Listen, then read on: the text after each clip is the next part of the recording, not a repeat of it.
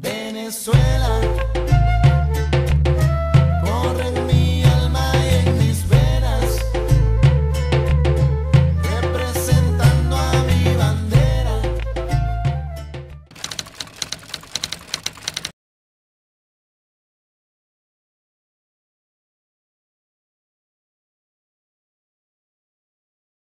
What you've had in the last 20 years in Venezuela was, there was the loss of power of an elite that was accustomed to, making their deals with the IMF, with the World Bank, with, that lived off trading bonds, and that sort of, went away. Even in the oil industry, I mean, the oil industry in Venezuela used to be run as if it was a private company with no concern, for the social well-being of the country, but rather its internal development.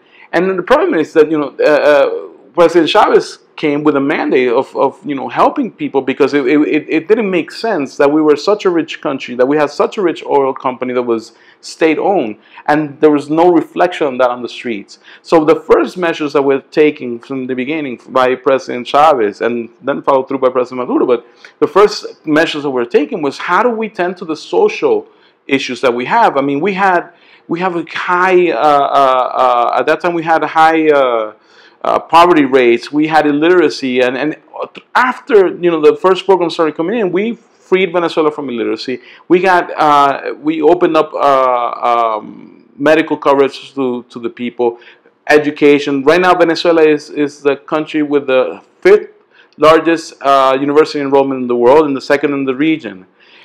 We have, even throughout this crisis, something that we have to recognize about President Maduro. I mean, we've been building public housing to a point that we had a 3 million home deficit in 2010. By now, we've already covered 2.5 million of those homes. We're very close to covering the rest. And that hasn't stopped, even with all this economic turmoil that we've received from outside. Because there's a consciousness in this government that you have to take care of the people. Yes, that we didn't have enough time to switch the production model. We didn't have enough time to depart from an oil economy, because those things take time and the process. I mean, we are inserted in a capitalist world order.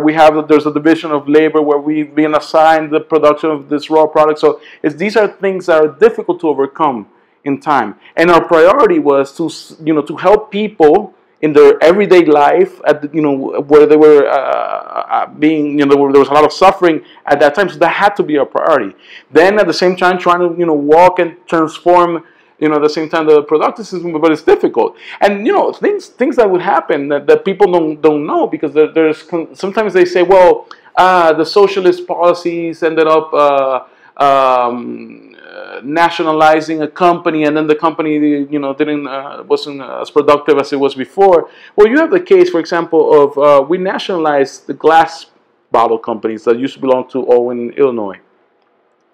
And fine, we started working on that, but then they have patents, and there's intellectual property rights over the models of the bottles. So there was all these limitations afterwards that that was very difficult to overcome. We couldn't import some of the parts from when machines broke down, because they made a blockade. So this blockade is not just the sanctions that were signed by President Trump in 2017, but there's been a constant blockade against Venezuela of different types of elements that have hurt our economy and our development. If we don't have the patents to repair the machinery, then we lose some of those efforts, and despite the fact that we could have made it more productive than it was before. Traditionally in Venezuela, the opposition has always were the people that had a very well-to-do life in Venezuela, and higher middle class, upper middle class. People that lived off commerce, because we don't really have bourgeoisie here that was productive. I mean, you have other examples in other countries, Latin America, in Brazil, Argentina, maybe, where you had a bourgeoisie that invested somewhat inside their own countries, but we really didn't have that, because of being an oil-producing country. You basically captured oil rent, and then it was distributed to these people who, at the end of the day, basically were importers and not producers. You know, a lot of the Venezuelan productive elite, sometimes argues that they've had limitations by the government or something like that. But at the end of the day, if they were to compete in a full neoliberal scheme with other countries, they wouldn't be able to do so, because the way they lived off oil rent, was the way they secured, but they were not even competitive at the neoliberal level. So this is the type of people that want the government back. That's why you have a Houseman in designing how the IMF is going to reconstruct Venezuela. I mean, look at the example of Argentina. Not Macri. I mean, all the money coming in from the fund bill, is that money really reflected and for the benefit of the people? And that's nothing. That's not the model we want, and that's not the model that can win elections in Venezuela, because people have raised their consciousness during the last 20 years, and they understand that they want a model that takes care of them. They want a model that gives them dignity, a dignified life, because that's what really the socialist model in Venezuela has been, a dignified life. And that means not the wealth for the elite, but something that people can help them in the everyday and have hope of a better future. And that's what we're trying to build. Despite all the attacks and despite all the difficulties, that's where we're going. Well, it's been interesting to see the U.S.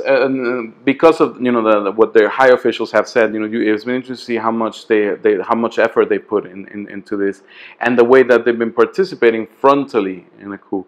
I mean, we're used to saying that the U.S. government was behind the coup in so country, but this time you see them in front. I mean, you see that right before Mr. Guaido declared himself president, you had tweets from Mike Pence saying this is something that should happen, or promoting this, and that the military should help them and should obey.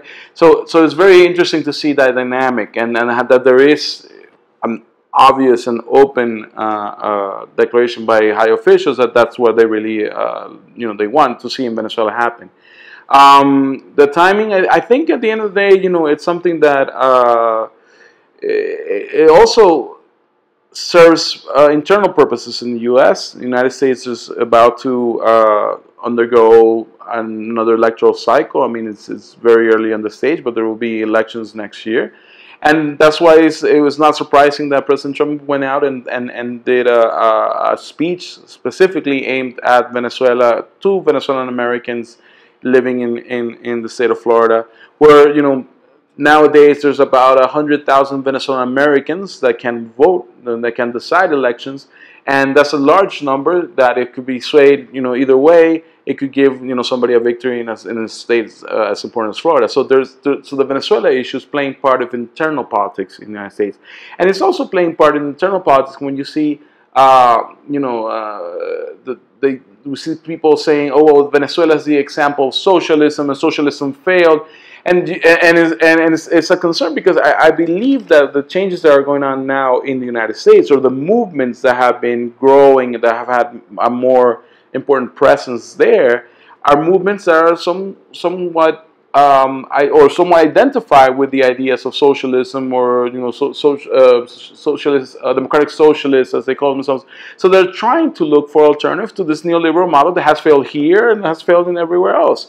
So the rhetoric from the right is saying, condemning socialists and socialism, and if they could show Venezuela as somewhere where socialism is supposedly failing, then they could use that electorally. But you have to ask your question. Are the problems in the United States because of socialism, or are the people in Flint, Michigan having contaminated water because socialism, or because the government was spending money outside and fighting wars in Libya, Syria, and other places that didn't take care of the water system for their own communities? Who is really to blame? Is it socialism, or is this the predatory capitalism and militarism that's spreading out, throughout the world?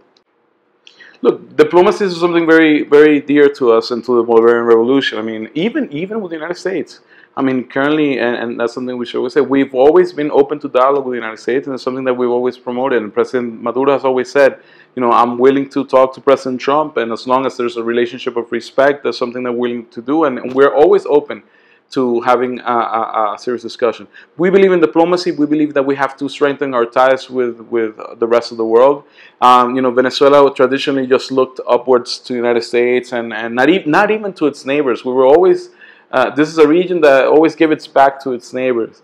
And then after the Bolivarian Revolution started, we began to sort of change that. And the system grew, the inter-American system grew to have more, not just the old structures, but the new structures that really created relations between other Latin American countries. I mean, we had CELAC as the community of states of Latin America and the Caribbean.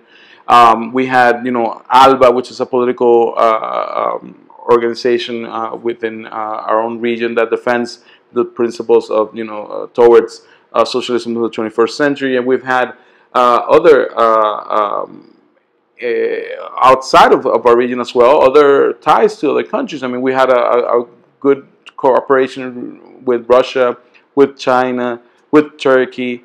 We're in other countries. I mean, again, the idea is that we believe countries should help each other and complement each other, not exploit each other, or not set rules that I give you this in exchange for this, or you have to make the so changes inside your country. I think we believe in cooperation, we believe in dialogue, we believe that that's necessary so that countries can be really independent and have their own resources to move forward.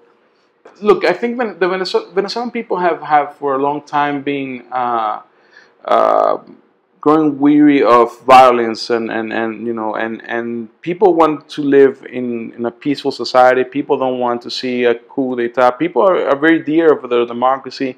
I mean, we've had 25 elections in the last 20 years. That's something that we like to do. I mean, this became a culture. Participation, and you can see even most, I'm sure you take a poll in the streets or anywhere, you can see most of the people, including people from the opposition, they don't want to see a coup d'etat, they don't want to see a conflict, they want to see ways in which we can democratically solve our differences, but they don't want to see violence, they don't want to see these attempts. So there's a lot of, there's a reaction that usually, I believe, the enemies of Venezuela think that because they're promoting these craziness here, self-proclaimed president, or these actions against the country, that people are going to immediately break down. And I think it's the opposite. I think the Venezuelan people gather together and defend their sovereignty and defend the democracy. I think it's something that we hold very dear. You can see that on the people in the street. I was very surprised to see the numbers of people that came out to sign, a statement, in rejection of the attempts by the U.S. of menacing Venezuela and a coup. And these are people that have other things to do. These are people that have they leave their workplaces and they come here in the middle of the day under the sun because they want to make a statement, because they mean something to them.